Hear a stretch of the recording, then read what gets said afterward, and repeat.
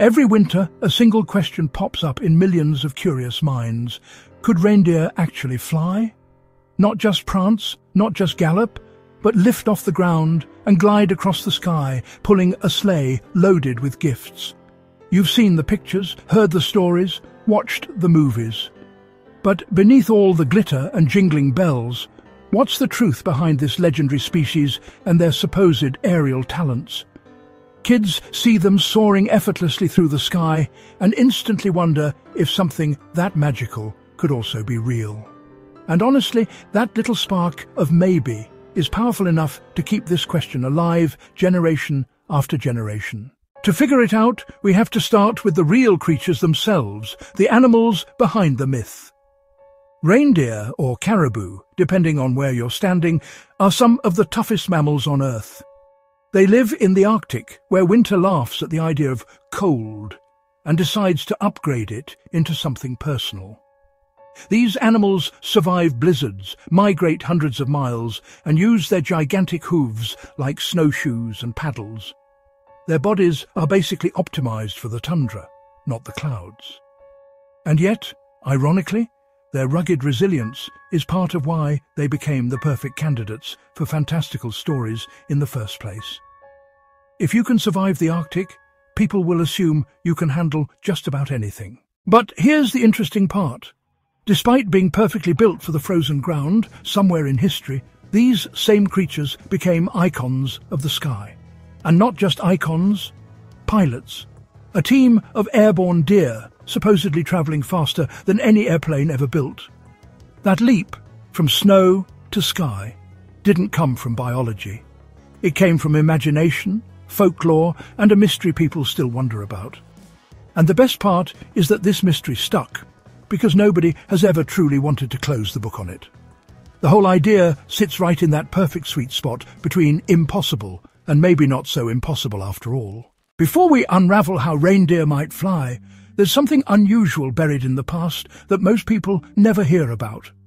In ancient Arctic cultures, storytellers described reindeer as animals connected to the spirits of winter. Some stories even hinted at them crossing between realms during solstices, a kind of symbolic journey that later folklore could easily reinterpret. We don't have proof of literal flight here, but we do have the seed of something grander, something that would eventually inspire a sleigh, a suit, and a certain global tradition. Those communities use story and symbolism to explain the mysteries around them, and reindeer naturally became the stars of many tales. It didn't take long for the world to take those seeds and grow them into full-blown holiday mythology. But even if old stories whispered about magical journeys, we still haven't answered how these animals could physically take to the air. To explore that, we need to understand not what reindeer are, but what they could be with a little assistance.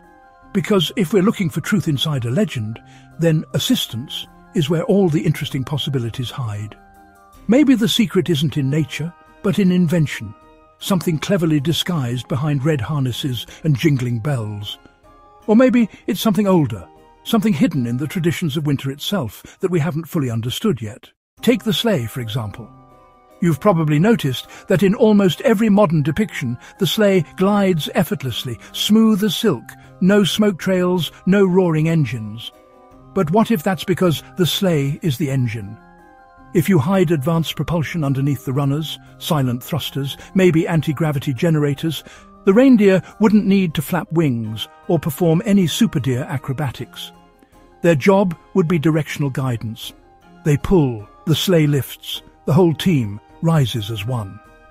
This turns the reindeer into something like cozy, antlered flight controllers, adorable but essential.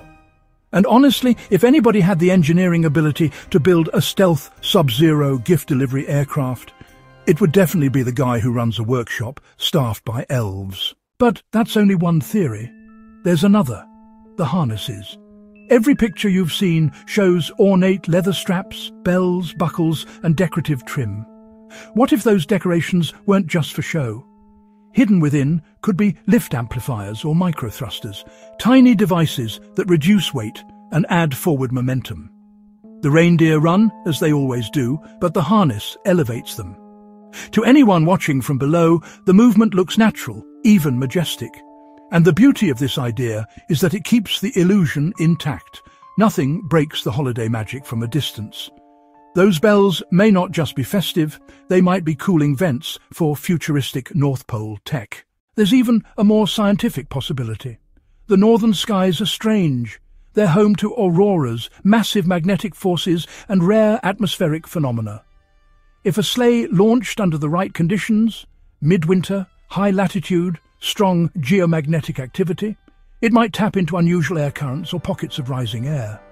In that case, the reindeer wouldn't have to fly in the traditional sense. They'd be surfing invisible rivers in the sky. This would turn the sleigh into a kind of cosmic sailboat, riding the tides of the upper atmosphere. And honestly, surfing auroras sounds exactly like something a magical winter team would do. Of course, there's the explanation children love most: a touch of Christmas magic. Whether it's a special feed only found at the North Pole, an ancient enchantment woven into the sleigh, or something whispered by elves, magic is the simplest explanation and the hardest to disprove. And for one night a year, the world's bedtime stories all agree to let the laws of physics loosen up just a bit. This version doesn't require rockets or science, just belief, imagination, and a willingness to let wonder win. And sometimes that's more powerful than any engine ever built. Now we've followed real history, examined real biology, explored possible technologies, and peeked at the edges of winter magic. Each step brings us closer to the final answer that young viewers, and let's be honest, a lot of adults, still wonder about. The truth has been hiding in the intersection between reality and fantasy this entire time. And the more we look, the more it becomes clear that the story isn't about limits. It's about possibilities. That's why this question has survived centuries without ever getting old. So, after all of that, can reindeer fly by themselves, naturally, without help?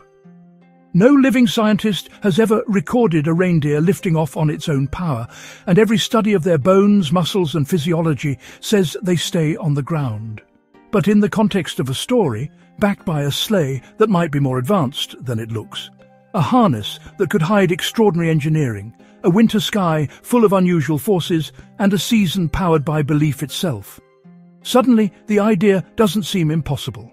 Not guaranteed, not proven, but not impossible. And maybe that small spark of possibility is exactly why this tale still captures hearts. A grounded animal and a skybound dream, working together for one magical night. Maybe the real magic isn't whether reindeer can fly. Maybe the magic is that every year millions of us, kids and grown-ups, look at the winter sky and wonder. And the moment that wondering begins, the story lifts off the ground, whether the reindeer do or not. That's the kind of magic no science can measure. And that's why the legend will always live on.